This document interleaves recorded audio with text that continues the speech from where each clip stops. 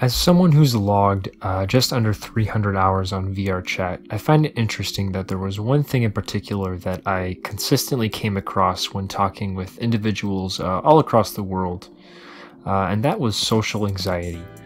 Turns out a lot of people, in fact, who play VRChat claim to have social anxiety. If you go through, just any scrolling of VRChat, there's different YouTubers that actually, interview people on VRChat, and they all share, deep, personal, intimate stories, stories that, maybe they wouldn't necessarily, share in the real life. There's something about VRChat that just opens people up. It just makes you want to, say what's on your mind. It allows you to kind of break down a certain barrier that for some reason people just can't get over when it comes to the real life. Now, that being said, I think that this is one of the best things about VRChat. If I was to recommend it to someone else, besides, just the purely social aspect of meeting people from all over the world, one of the great things about it is its way in that it allows you to deal with social anxiety. And what I mean by that is it's a completely free, open area to test out all your different strategies that you want to have for talking with different people. And the cool thing is, if things get awkward, if things get tense, you can just leave the world. You can go to another world. Like, it literally doesn't matter because, it's a game.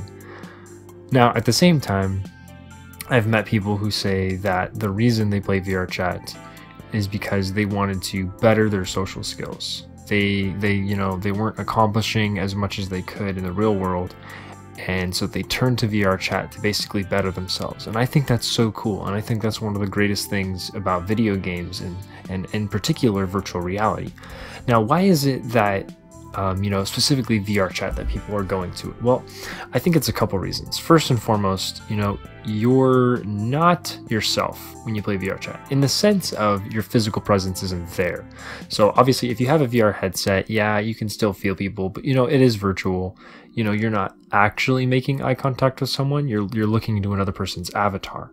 At the same time, you don't really care what you look like. I could be dressed up in a onesie, and other people playing VR could all be in suits, and you wouldn't know, because our avatars would be like, I'm Sonic, they're Sonic, he's a hedgehog, he's a banana, he's a cucumber. It's like you have different avatars, so you can hide behind your avatar.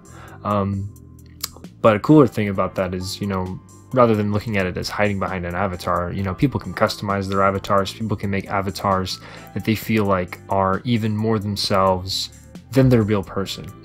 Now, I can get into another video about escapism and the negative connotations of VRChat, but I think in large part there are a lot of positives for this, because I can say I'm not someone who really struggled with social anxiety in the way that maybe other people did. I don't know if I would classify myself as that, because I can pretty much talk to almost everybody, and I'm fine just making casual conversation.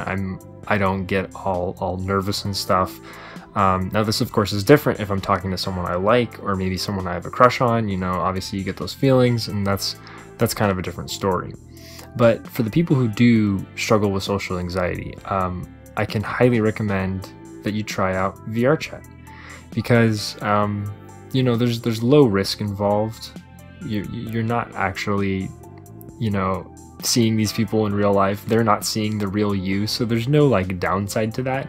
If anything, they might recognize your username and they'll be like, oh yeah, look, LizardBoy69, I remember that one time you stuttered, that was cool. Anyway, so as I was saying, but I would just say, as a tip to everyone struggling with social anxiety, and that's you're using VRChat as a way to help you, I would try to take the focus off of yourself.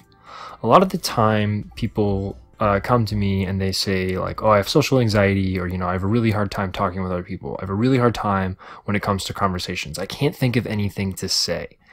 And I feel like this is one of the core problems with social anxiety. Is it's a lot of focus on yourself. And it's not in a selfish way, and I'm not bashing people who struggle with social anxiety, because it is a certified problem, and it's not anything to be ashamed of.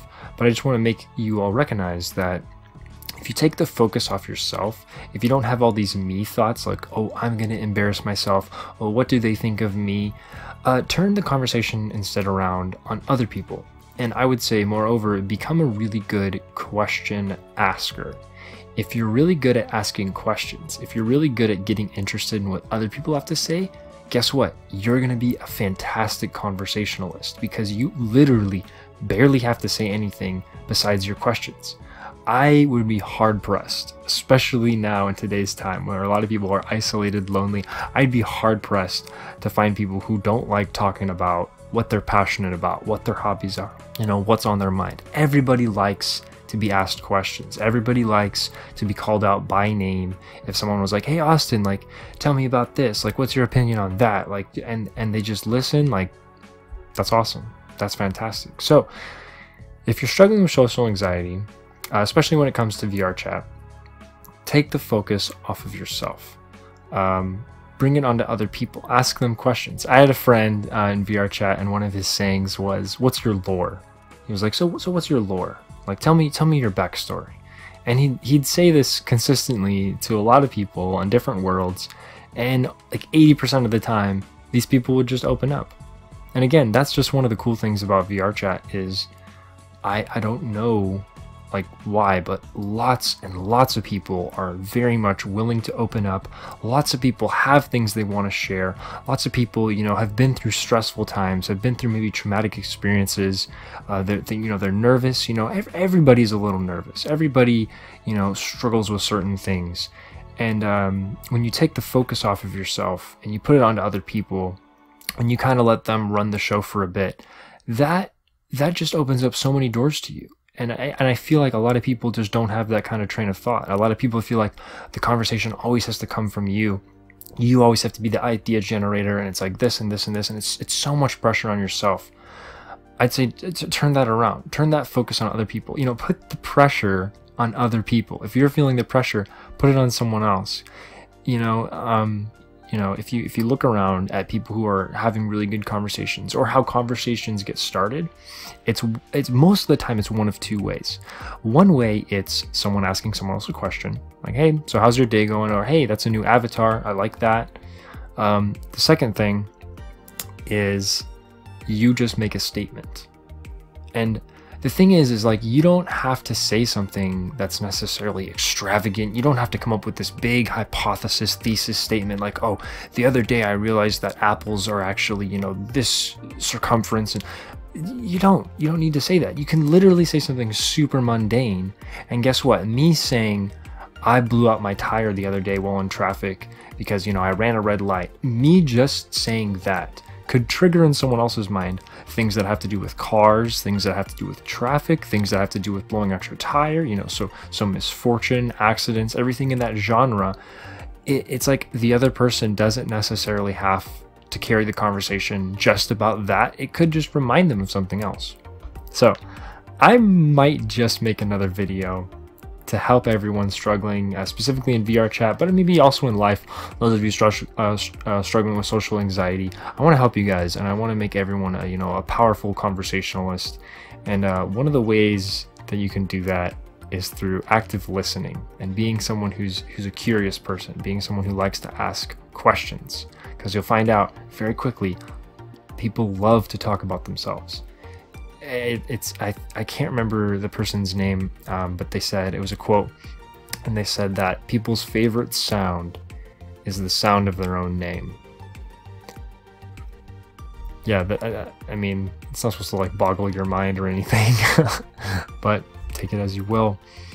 That being said, for those of you struggling with social anxiety, please check out VRChat, give it a try. I think you might find it's a good experience. Thank you all for watching this video, and I'll see you in the next one. Hopefully this will be a series of me helping you all, and we can all help each other.